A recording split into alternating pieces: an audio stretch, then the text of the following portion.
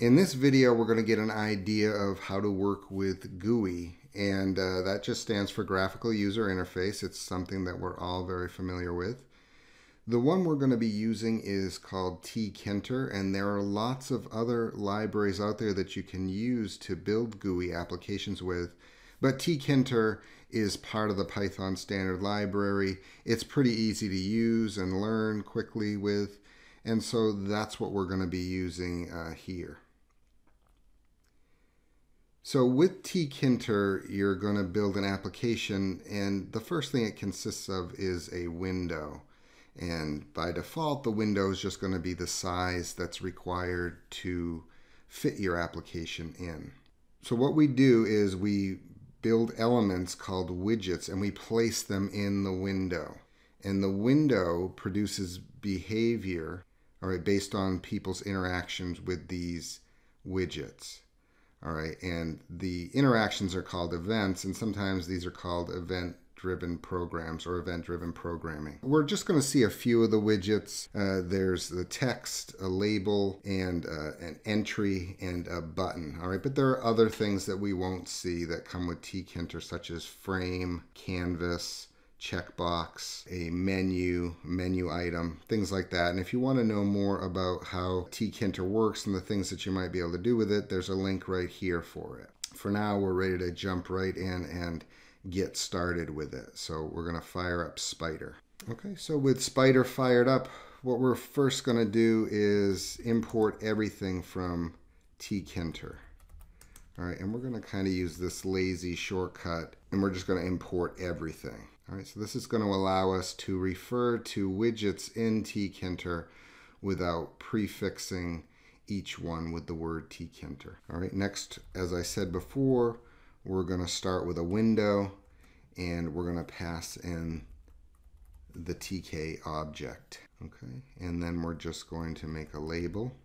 All right, so that should be Tkinter label. All right, but since we've imported everything, we can just refer to it as label. And then I'm going to reference it's going in the window, and then we're going to have some text there. Okay, next I'm going to make a text box.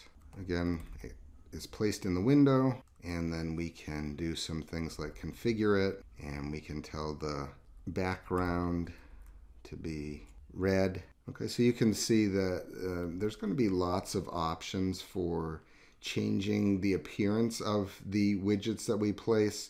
One of the mechanisms we have is this configure, all right, and it takes arguments in a dictionary. All right, so there are lots of properties that each one of these widgets have, and we're not going to be able to go through all of them, but we'll see a few of them as we go along and build our application. All right, the last thing I'm going to do is make a button. Again, place it in the window, and then give it some text.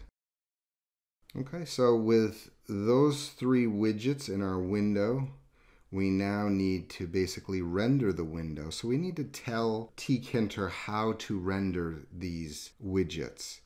And so I'm going to refer to the object names, and then I'm going to tell it to pack them. All right, so when I pack, it's just going to place things in sort of a vertical order in however I tell them to be packed. All right, the other couple of options you have is grid, where you use sort of a column and row reference. We'll see that in the next video or as we get started building our application.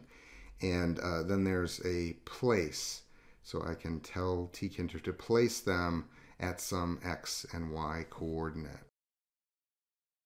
Okay, so now we have defined our window, we've defined some widgets to put in it, and all we need to do now is call the routine that renders the window, and that is the main loop. Okay, with that done, we're ready to run our first GUI application. Of course, we'll have to name it.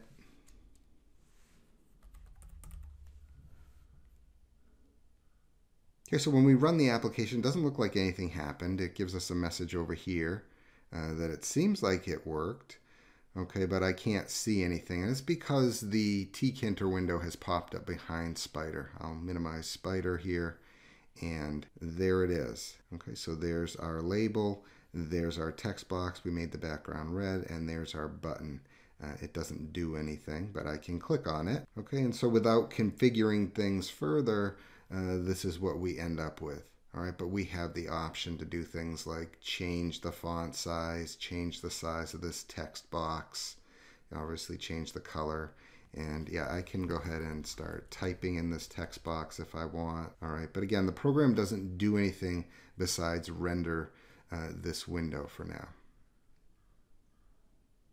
Okay, so next up, we're going to see how to assign events to those buttons and make it actually do something.